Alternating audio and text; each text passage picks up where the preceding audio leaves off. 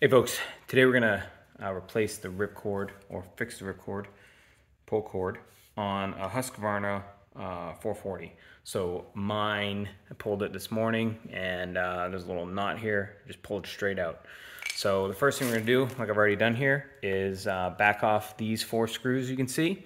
Okay, that's gonna require a 4mm Allen bolt, or you can use a flathead screwdriver, but the flathead's kind of a pain, so I'd recommend using the Allen. So we're gonna pop that open. And once we get that off, don't lose your screws, we're gonna see this guy inside, okay? And what we're gonna do is we're gonna actually pull this black piece off. Now, if you already have your ripcord on there, this is gonna be under tension, but in my case, it's not because the cord pulled out, so it's not under tension. But next step we're gonna do is back this out, same 4mm Allen. Okay, so that screw's all backed out, nice and easy. And when we take this guy off, we're gonna see that underneath here is a spring. Okay, so like I said before, make sure your cord is not on there because the spring will be loaded if you try to pull it off, and things might go flying. Okay, as you can see here, I'll bring this up closer. This spring, okay, on the bottom fits into that little hole right there. Okay, as you can see, right there. See, that guy goes right in there.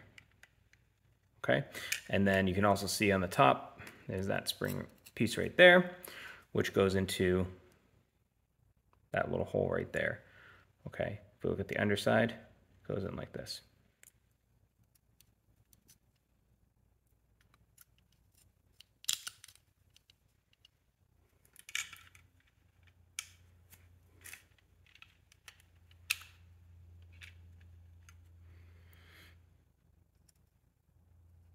Okay, I don't know why I was trying to put it into here. It actually goes back over into that spot right there. You can see straight through. All right. Sometimes camera work is hard. And it'll just rest in there, and then this end, like I said, will go into this hole here. Okay? But first, we need to tie on the rope. The rope's gonna end up going, coming through this track, okay?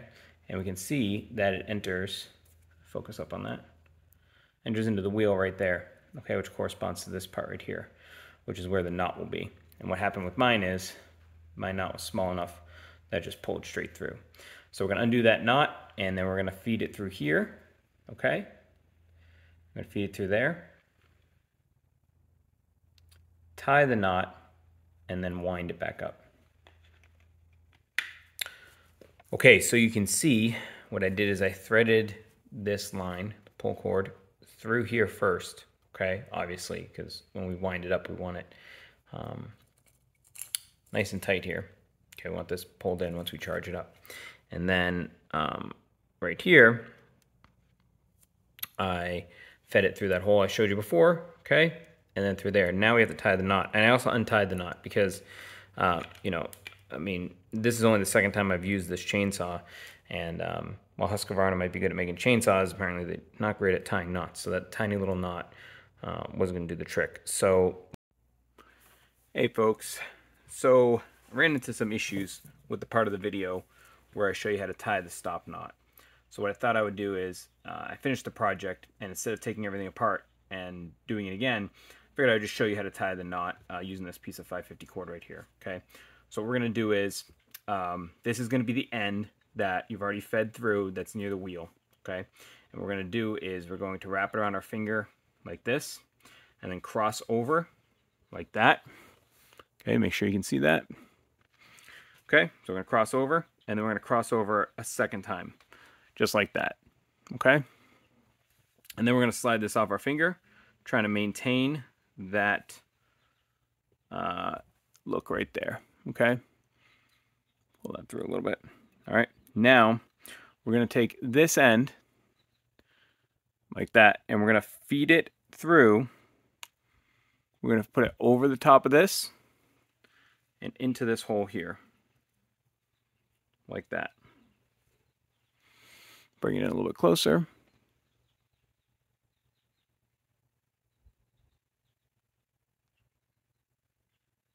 Okay, just like that. Okay, and then we're going to tighten it up. All right, now you don't want to leave and that's your stop knot. You don't want to leave this much slack in there. It's going to get in the way. Okay, so when you dress this up nice, you want to just have a tiny little bit of extra line at the end there. All right, but this is a much more significant knot, much better knot than was tied on there before, and this will not come out once you have it in place. So now we've got our knot tied, let's get back to the saw and finish up the project. Okay, so I dressed up my stopper knot a little bit, and when we charge the spring, which is what we're going to do now, first we're going to put this in here. The spring that's charging is actually under here. Okay, that's what causes it to recoil back when you pull on it. And this guy right here, we're going to put in place like so. Okay, make sure your knot is kind of out of the way. Okay, and like I said, that goes into that little hole right here. There's going to be two sides to this, right? See how this one's perfectly lined up, and see how the other one's a little bit offset? The one's a little offset is the one that's going to go into the base. And then you're going to take this guy. There's our spring hole right there. You can see it. Okay, I'm going to line that up with this. Make sure that fits nice and flush. Okay, and then screw it on.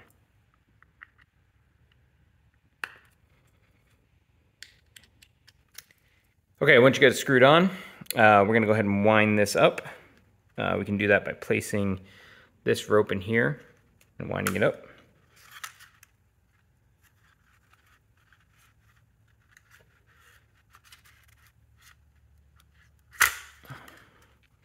It's a little bit harder than it looks. But you can start to feel the tension as you pull on this string.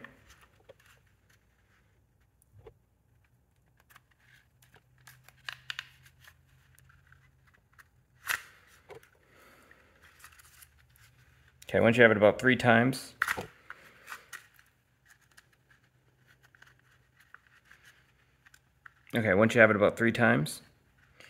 you can go ahead and take it off. Okay, see I took it off and I just let it pull my finger right there and then feed it in.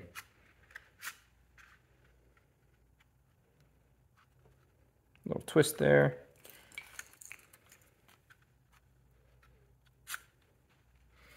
Okay, and I don't have enough slack there clearly, right? But what I can do is the same thing I've been doing is do it again.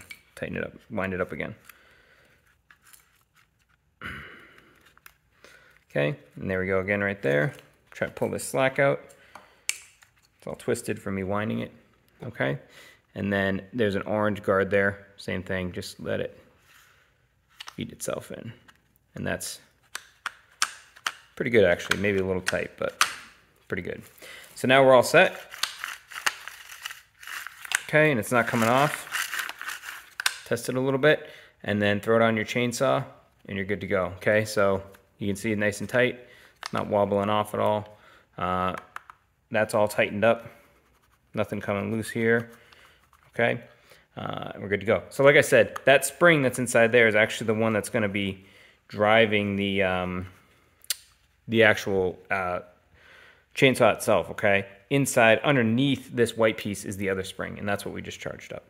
So we should be all set. The only step left is to put it on and give it a pull, test it out.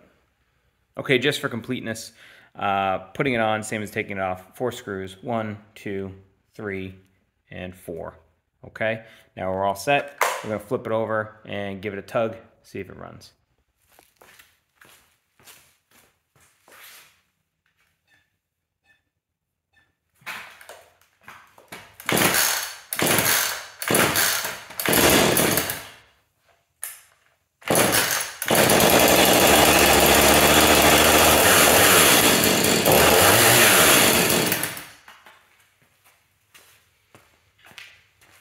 Okay folks, there you have it. We're able to start, give it a couple pulls, no problems, didn't come loose at all, snap right back into place. Okay, still staying pretty tight. And that's it. Worked great, no issues. If you have any questions, leave them in the comment section below.